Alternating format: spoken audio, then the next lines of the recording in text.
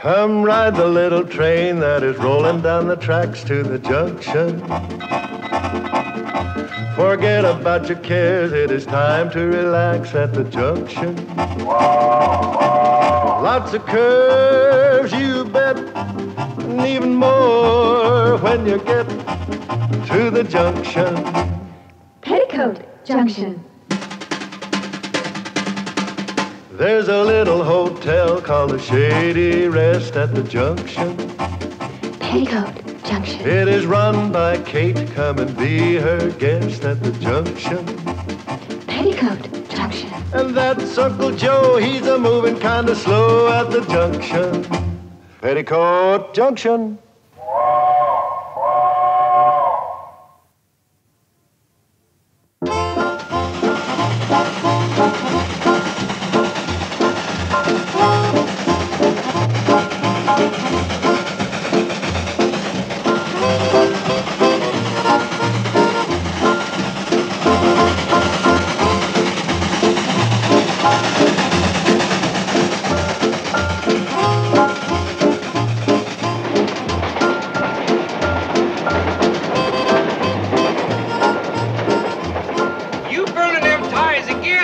I just burn the loose ones, Charlie. Besides, they burn hot and I'm in a hurry to get to Hooterville. You keep taking up them ties, we won't make the next curve. Pretty straight from here. Hold on, Charlie. There's something waiting for me in Sam Drucker's store. Another letter from that Lonely Hearts woman, Camille Tewksbury? It's more than a letter this time. I sent her my picture. Wearing my store-bought hair. Now there's something you can burn, and the quicker the better.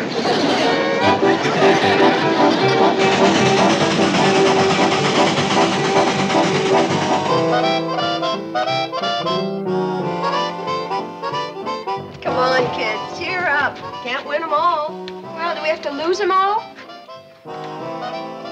Hi, Betty Jo. Hi, Mr. Drucker. I take it Hooterville dropped another one? 63-0. Well, look on the bright side. It's not as bad as last week. Thanks anyway, Sam. I guess you heard the score, huh? Yeah, looks like the team's improving. How'd my boy Herbie Bates do? Did he give a good account of himself? Maybe you better ask him. Here he comes. I'm sorry, Mr. Drucker. We lost again. Oh, now, don't feel too bad, Herbie. It's how you play the game that counts. And from the looks of you, you really gave him a scrap. I didn't even get off the bench. Or Herbie, if you were just warming the bench, how'd all this happen? The team ran over me on the way to the shower. They were in a hurry to get off the field. Who can blame them?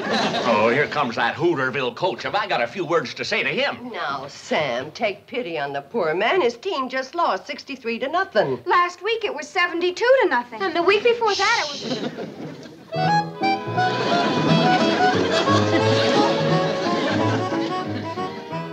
Herbie, you were pathetic. How can you blame Herbie? You didn't even let him play. Now, Sam. That was my strategy. He was supposed to run up and down the sidelines and keep the Pixie boys worried, wondering when I'd send him in. Instead of that, he worried our boys. They were afraid I would send him in. Cheer up, Herbie. That's right. You'll get to play next week. You're the one that's pathetic. Why don't you resign? You know, Uncle Joe, this might be a good time. You could retire with a perfect record. A perfect record? An unbroken string of defeats. I got news for you Monday morning quarterbacks. We ain't gonna lose next week. Oh, what makes you think so? We ain't gonna play. Train's coming, Mom. Just heard her whistle for the station. Oh, we've got groceries in the back room. Come on, Sam. Come on, Coach. Ought to resign.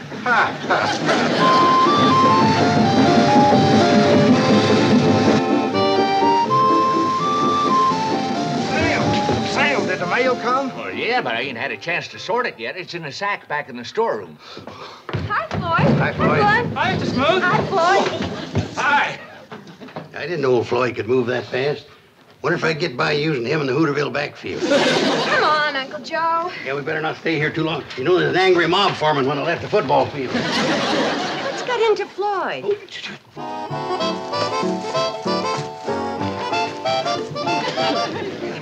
hats come in real handy. I might have you wear those all the time. I'm afraid Floyd's got himself woman trouble. Floyd Smoot? That darn fool jumped down out of the cab before I could stop the train. He's gonna kill himself over that woman. What woman? What woman? Camille Tewksbury. Camille Tewksbury. She must be new in town. Well, she's not local, Kate. She's one of them mail-order sweethearts. Floyd met her through the Lonely Hearts column of a magazine. Oh, well, there's nothing wrong with that. What does she look like? Nobody knows, including Floyd. But Floyd sent Camille his picture, and today he figures he'll get sent her picture, and that's why he's back there rooting through the mail sack. Well, I hope for Floyd's sake she's nice looking. Come on, let's get that train rolling. Bad as this, better than riding out of town on one rail. Yeah, but Uncle Joe, I want to... well, I'll see Floyd on the train. Floyd, come on, let's get rolling.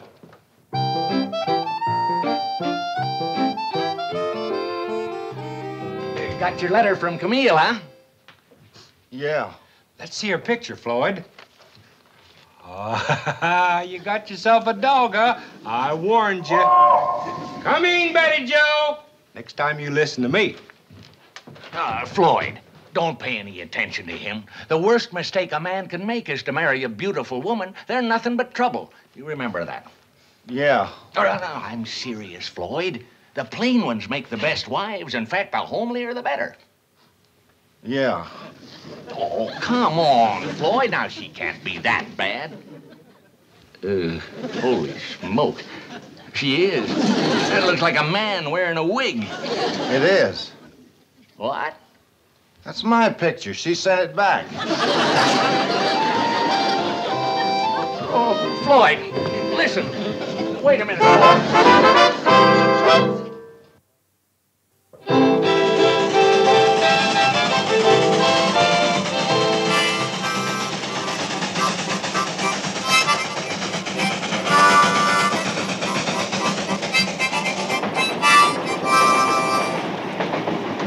You know something, Betty Joe?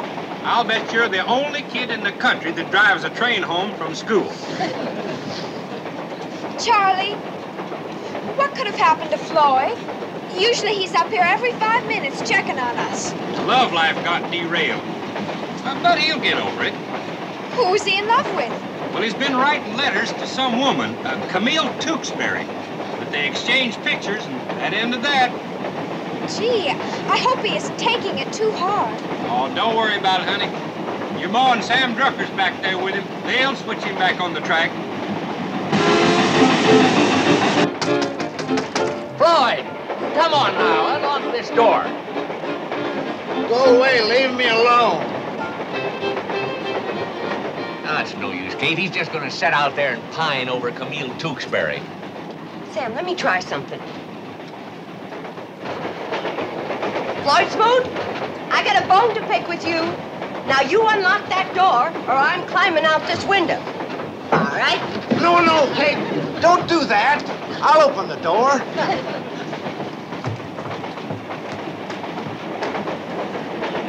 You traitor, you double-crosser, you love pirate. So we're not good enough for you, huh? Who? The women in this valley, that's who. All these years you've been leading us on, keeping us dangling on a string, playing fast and loose with our hearts. Me? Yes, you. And now that you've reached your prime and we're all wondering who's going to be the lucky woman, you turn your back on us and you take up with an out-of-towner. You're nothing but a typical playboy bachelor, Floyd Smoot. Me? Oh, don't act innocent with me. I've heard all about you and that Camille Tewksbury. But let me tell you something. At the next church social, there isn't a woman in this valley that'll sell you a cake or a box lunch. We've given you the best years of our lives. Now you're tossing us aside like a bunch of old shoes. Me? No, I'm just not going to cry, because you're not worthy of my tears. Hey, listen, Kate, I don't understand. Listen, Kate, open the door. I want to talk to you. No, sir. You stay out there and cool your hot blood, you fickle Casanova, you. Me?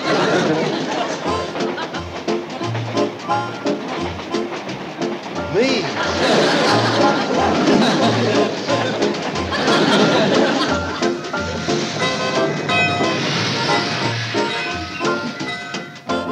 Well, who won the game, Coach? Oh, Pixley managed to squeeze by us. 63-0. My boys weren't able to execute the plays I gave them. They need more skull practice. Pixley was sharp, well organized, well trained. Uncle Joe, Pixley hasn't even got a coach. And neither has Hooterville.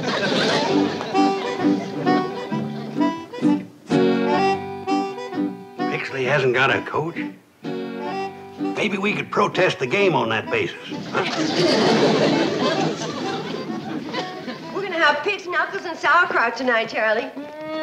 Yeah. And for dessert, I'm gonna bake fresh blueberry pie. Blueberry pie, that's my favorite.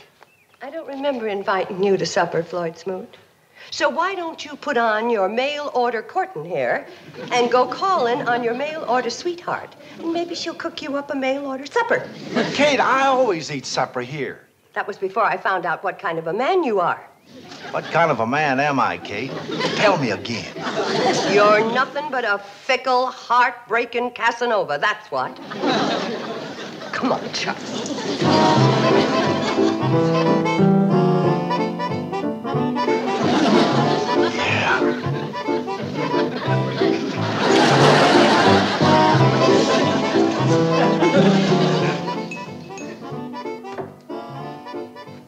Kate wants to hold supper for a while, see if Floyd shows up. Wait a minute, Joe. The big game with Elm City's coming up. Now, the merchants of Hooterville are prepared to pay you a cash bonus if... As good as mine. I'm going to win that game. The bonus ain't for winning, it's for resigning. I'll chip in on that. Now, look here just a minute, you boys. I got a surprise ready for that Elm City team. The Hooterville Hornets are going to really sting. Worse than today?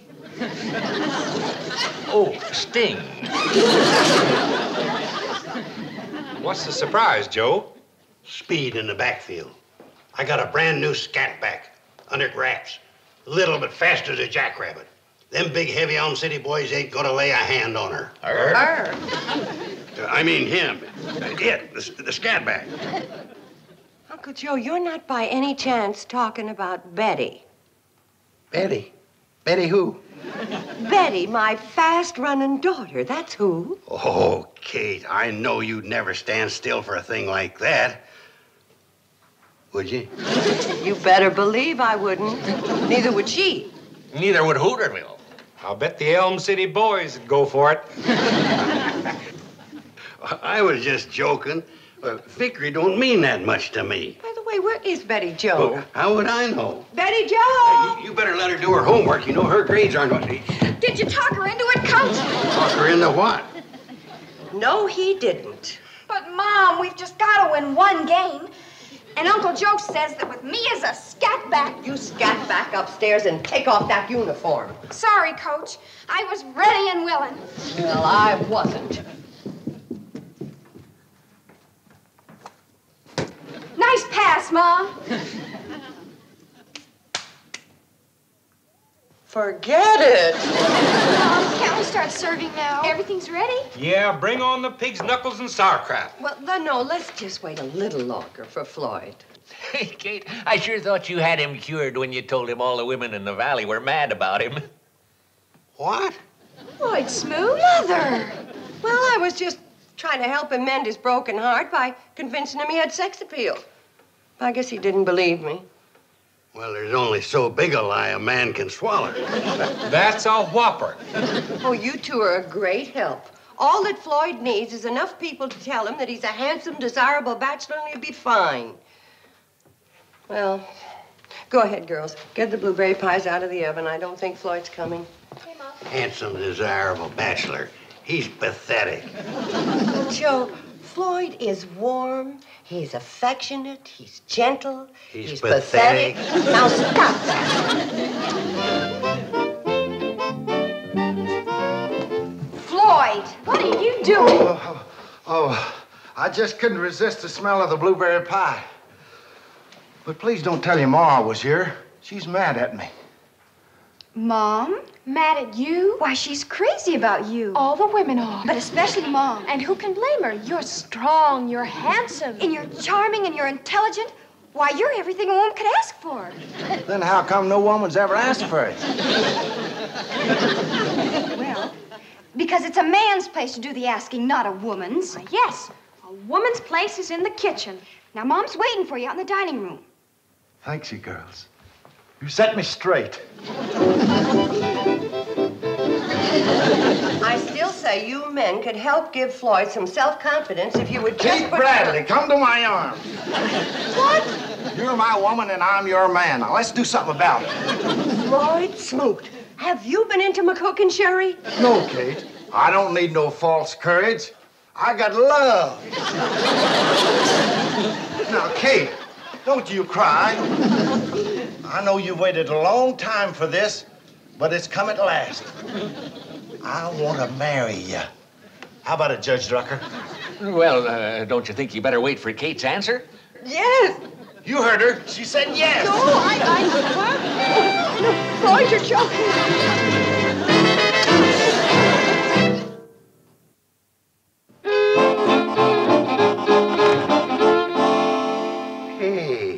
Somebody hid my Indian again.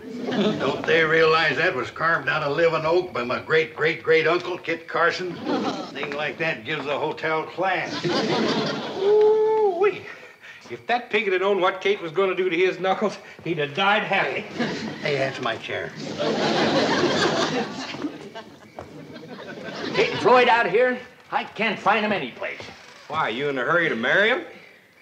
Of course not, but Kate's in a spot. She might need our help. If you find her, ask her where she hid my Indian. Oh, Betty Joel, you got any idea where Floyd and your mother disappeared to? No, Mr. Drucker. The last I saw Floyd, he was going down to the train to get his guitar. Oh, no. Poor Kate. There he is. Yeah? But where? Where is he? Can anybody tell what direction that's coming from? No, but I hope the wind changes. Them knuckles I eat's clinching into a fist. Maybe he's down at the railroad track. Come on, Betty Joe. Whew, I'm glad that's over. Hold it, Charlie. What's the matter? Now, let's start over again. When I rock, you rock. Now. Nothing makes me edgier than people rocking against me. Listen, girls, we gotta scare Floyd out of the notion of wanting to marry me. Now, I got an idea. You know how shy and bashful he is. Not tonight. Well, not with me. But when he comes back to help you with the dishes, I'm gonna leave. And I want you to ask him to explain about the birds and the bees. Oh, don't worry. He'll run like a scared rabbit. Oh, Floyd, come in, Floyd. The girls are so happy you're going to help them with the dishes. Aren't you, girls? We sure are, Daddy Floyd. Oh, Billy. Why, Daddy Floyd, you're blushing from ear to ear. You don't mind us calling you Daddy, but we never had a father to tell us things. And there's something we'd like you to tell us right now. What's that? All about the birds and the bees. You don't know about the birds and the bees? Well, I guess you're old enough to learn about the birds and the bees. The birds, I'll tell you about the birds first. And they go like this. Now you take the bees, they do it all together different. I mean, the sound goes.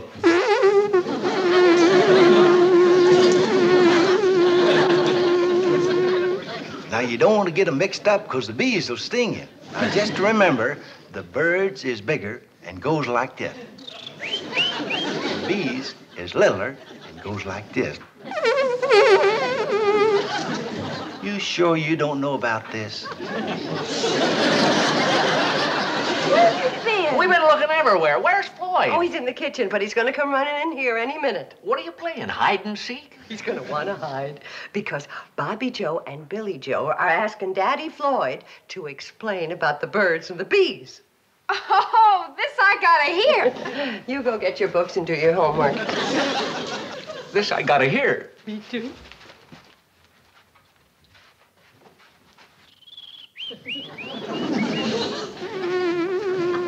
But you don't think that... With Floyd, it's possible. Floyd. Just a minute, Kate. Girls, have you learned enough? Yes, Daddy Floyd. Just remember.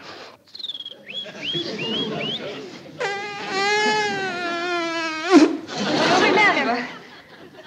I'll be back later and tell you about the pigs and the chickens.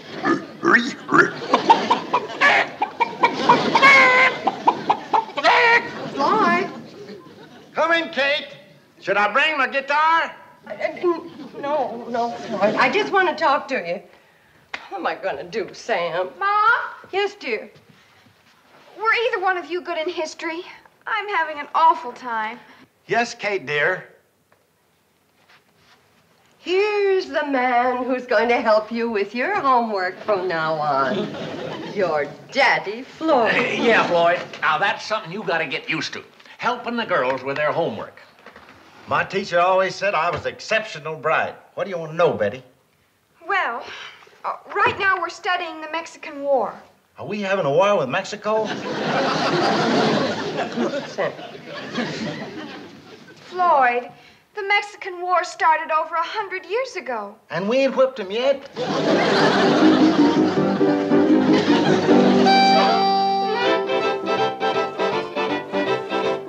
Doggone it, Charlie. If you're gonna rock, rock. Don't sit there side saddle.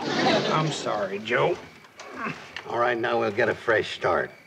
A 1, a 2, a rock.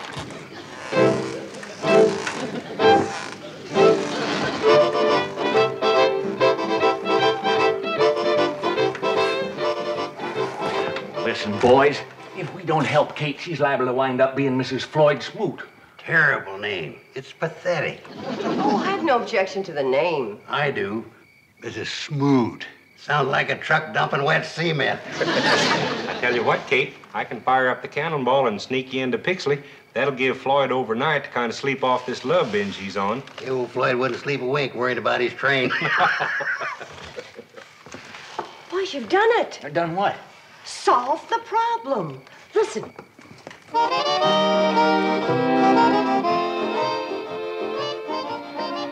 I'm glad you changed your mind about a moonlight stroll. You sure you don't want me to go get my guitar? No, Floyd. Well, we have things to talk about.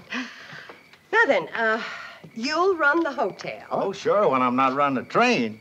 Oh, well, I don't think you'll have time for both. But, Kate, I'm the only one that knows how to fire them. Why, they ain't nothing to firing a locomotive, boys. Easiest job on earth. Come on. I tell you what, Joe, you fire it one day and I'll fire it the next. Sounds good to me, Sam. Get down out of there and get your grimy hands off of my wood. Why, Floyd, you won't have time for the cannonball no more. You're going to be a married man. Now, you'll be busy firing Kate's stove. Ain't nobody gonna fire the Hooterville cannonball but me. Now get yourself down the elevator. Why, Floyd, did I hear right? You mean you're choosing the train instead of me? Now, Kate, please don't go to bawling again. Doggone it, if I gotta make a choice. I understand. And I'm going to be very brave about it. I guess you were a bachelor too long to get snared now. Kate, I'll take you back to the hotel. I'll come along. Me too. Me too. Oh, no, Floyd. You stay here with your first and only love. It isn't my only love, Kate. Please let me go along. No, Floyd, and that's final. Well then, Kate, What is it, Floyd? will you bring me back down some blueberry pie? Sure, I will. How do you like that? I finished third behind blueberry pie.